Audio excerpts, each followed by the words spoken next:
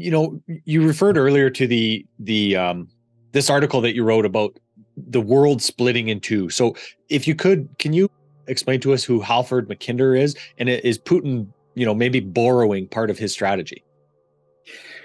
Yeah, I mean, we don't know for certain whether he's, sort of, if you like, a student of Mackinder. Mm-hmm. I mean, Halford Mackinder was, he was sort of fairly interesting individual, and he lived at the turn of the 19th and 20th centuries. He was a geographer. He came up with his geopolitical story about Asia being the pivot, if you like, of the world, which he later called the world island. And his original paper was in, I think, 1905, round about then, 1903, 1905, something like that, presented to the Royal Geographical Society in London.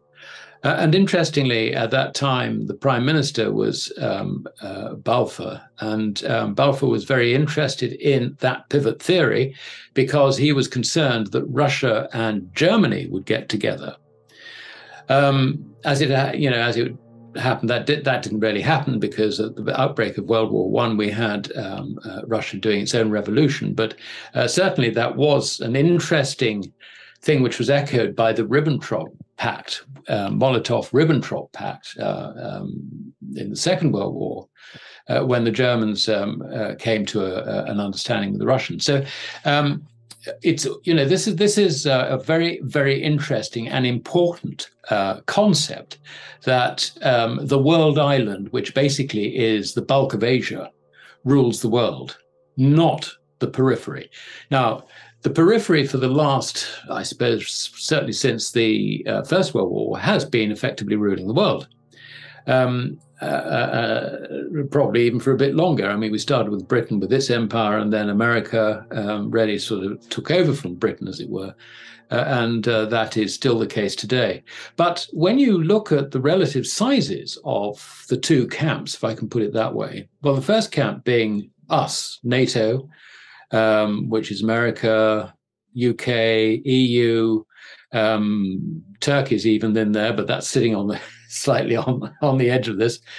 You can also include Australia, Canada, New Zealand. Total population is roughly 20% of the world. On the other hand, if you look at the Asian powers and all their associates, so we're talking about China, Russia, Shanghai Cooperation Organization, the Eurasian Economic Union, and also BRICS, I calculated that that's 57% of the world's population, so more than twice our size. Now, this matters because Asia is rapidly industrializing. It's in an industrial revolution, which is really based mainly on communications, which China is basically funding. And so we've got the Silk Roads going across the whole of the Asian continent. You've got various spurs off it.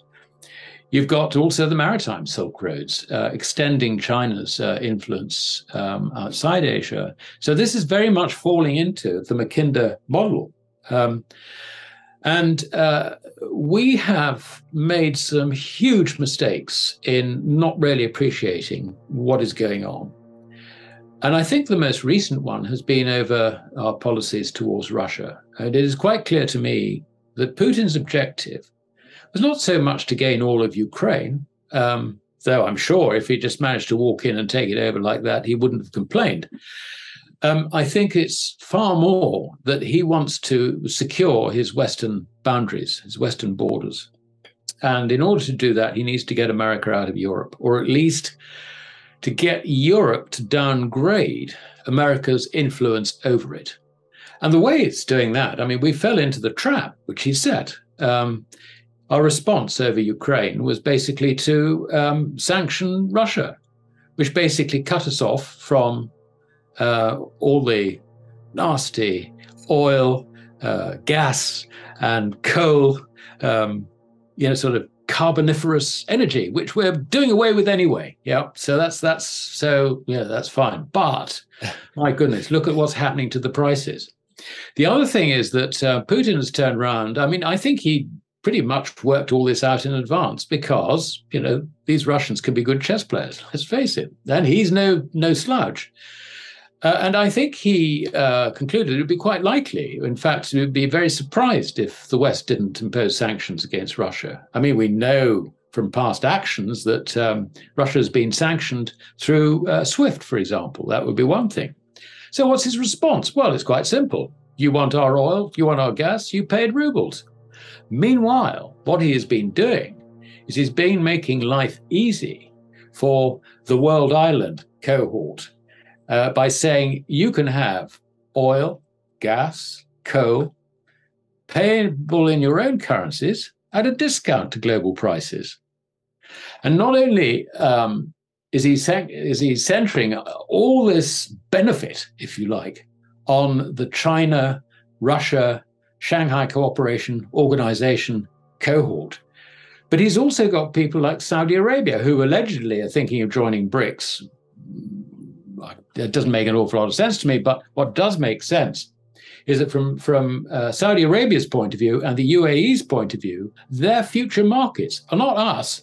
We're trying to do away with carbon fuels. It is Asia. So they are in there. And it was interesting to see Lavrov, Putin's foreign minister, briefing the Arab League in Cairo. He's making it absolutely clear to them what Russian policy on energy is. So, I'm afraid we've rather hung ourselves on this one. It's been a very, very stupid economic move. I mean, however you try and justify it politically, it's nuts, absolutely nuts. And the result is that this winter is going to be the hardest winter we have ever seen, both in terms of lack of fuel and also lack of food. So that's where we are. And meanwhile, okay, it's not going to be all roses for China. I mean, China has got its own property crisis. It's got that cyclical bank credit problem, if you like, in a way. Mm-hmm. It's destroying property capacity to try and ensure there is market for the new. Meanwhile, Russia is just going from strength to strength. I mean, I keep on reading in the Western press how doomed Russia is and how, they're going to come to heel and how the economy is collapsing. And, they come up with all these stories, but it is actually, it's completely made up. The Russians have a basic rate of income tax, flat rate, 13%. They have an economy which actually works pretty well.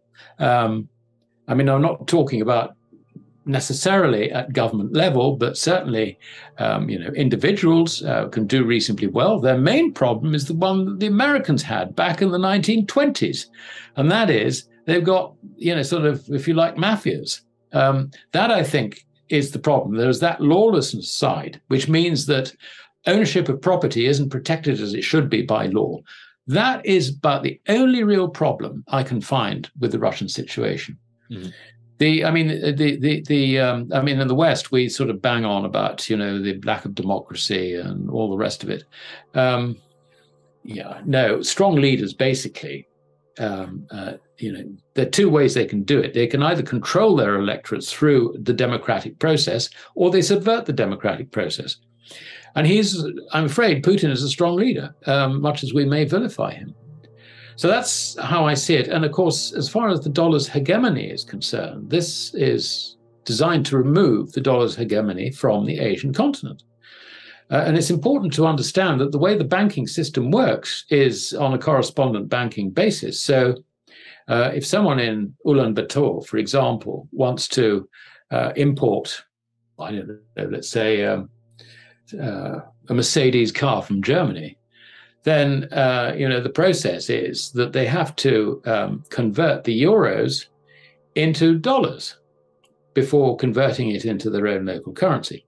Now, the conversion into dollars means that the transaction is reflected in the US banking system. Do you really want it? I mean, here you are, in this other half of the world trying to get rid of the dollar's hegemony. Do you really want to have your transactions reflected in that system? And this is apart from the cost of transactions. No, and this is why they're looking at producing a new currency for trade settlement.